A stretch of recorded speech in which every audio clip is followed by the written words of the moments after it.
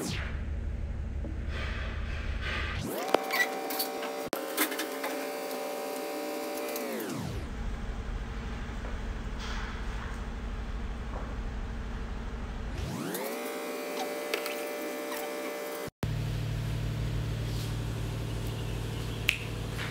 good morning, my fellow Sierranians. Good morning to the whole world.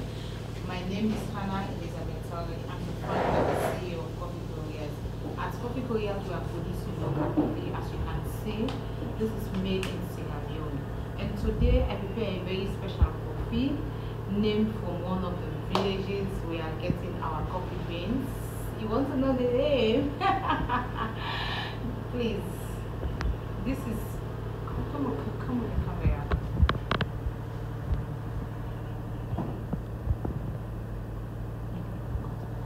Yeah, this is coffee that's made from, I named this coffee from one of the villages we are in. We are getting our raw beans.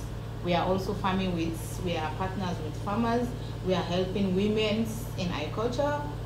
And this is CAMBUI Hills.